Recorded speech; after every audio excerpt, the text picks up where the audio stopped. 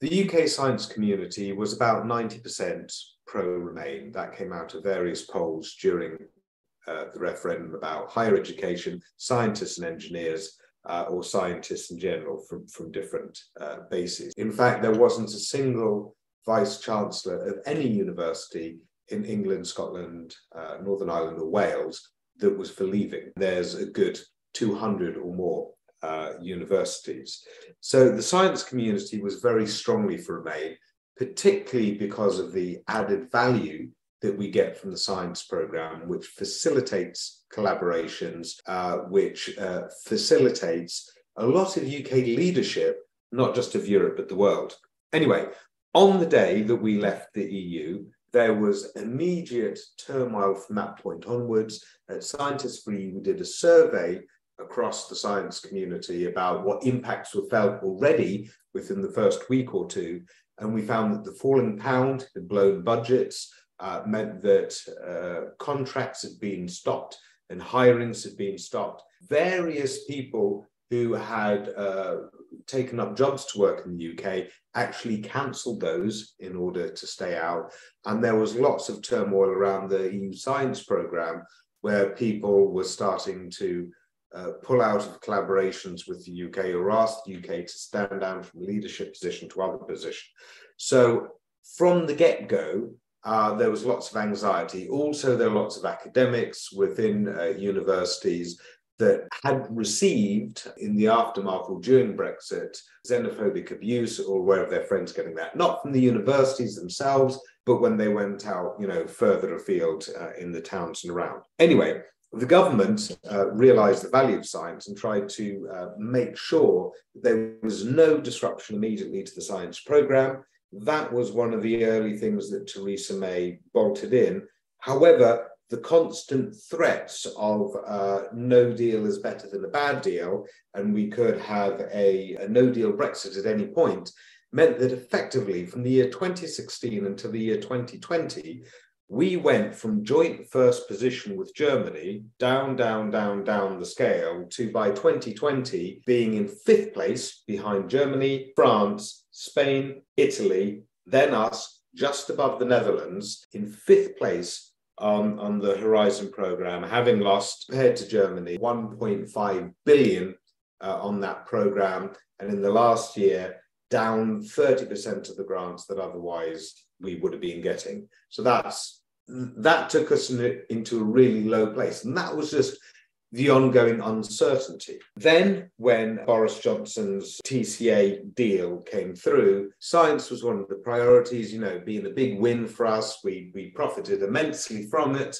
And so it was like, okay, we're going to this. Okay, we're starting from fifth position, which isn't great, but we can build our way back up. The problem was that because our government decided to monkey around with the Northern Ireland Protocol and the deal that they'd already done and tried to backtrack on it, the EU Commission decided not to sign us off on the actual entrance to the next science programme, Horizon Europe, worth 95 billion euros over the next 7 years. And so we have sat, as our own science minister now says, on the bench during this programme. That means we've got access to some collaborative funds, but have not been able to be coordinators leading programmes. And with our European Research Council grants, so glamorous grants given to individuals, but worth 1 to 2, well, sometimes to 3 million, and so thereby you hire a team. We used to do brilliantly at those, but because there hasn't been an agreement yet to invite us onto the programme, there have been now coming up to 200 ERC grants that we have won, that the EU has then had to say, you can't do it in the UK, you have to find another country or it gets cancelled. The government have stepped in and said, we will cover that grant, we will pay the same money to fill in the gap, please take it up in the UK. But still,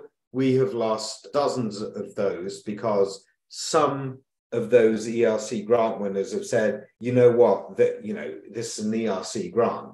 I want that on my CV. I will find another lab in Europe and take it across. The situation we are in for Horizon 2020, which is really, our cutting edge position as a leadership country within Europe, thereby being a leadership country on the globe, is now that we have been sitting on the bench, as George Freeman, our current science minister, says, throughout 2021, throughout 2022, and now going into 2023. And lots of people are starting to get itchy about this. This was something that should have been solved over 2 years ago.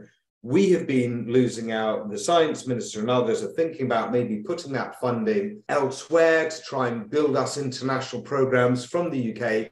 But obviously, unless you're going to pay for 30 other countries, there's no way you can set up a multilateral program without the investment of other countries, whereby you can lead 30 nation teams and so forth and so on.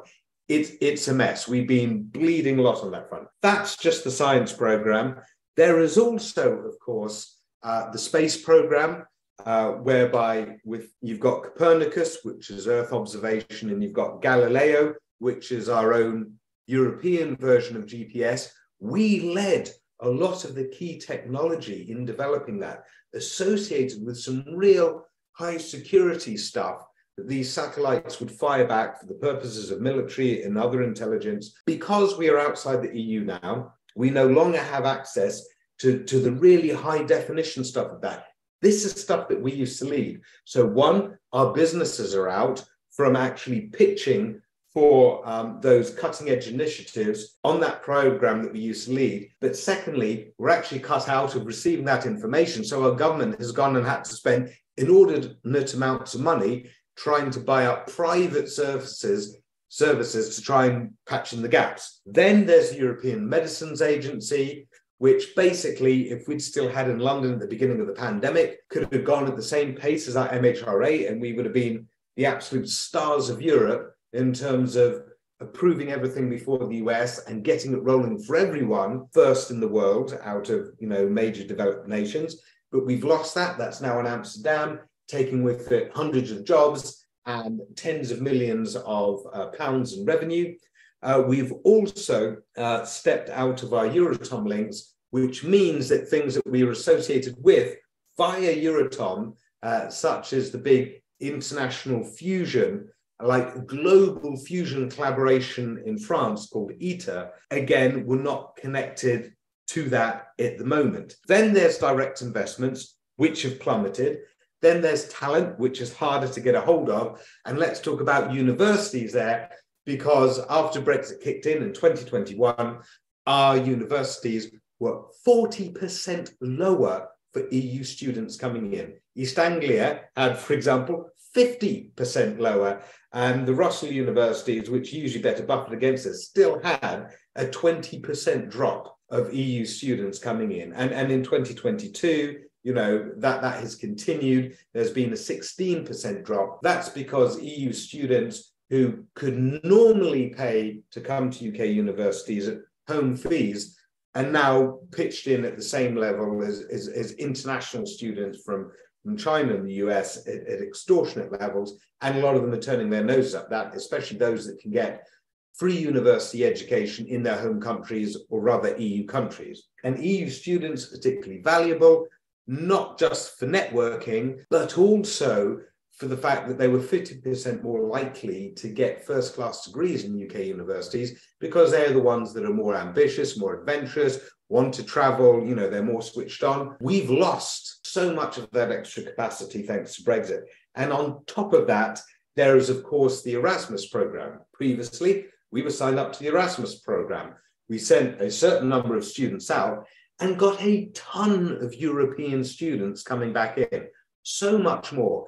And coming to our universities and not just receiving one of our greatest exports, our higher education from the UK, but that greatest UK export happens on our soil.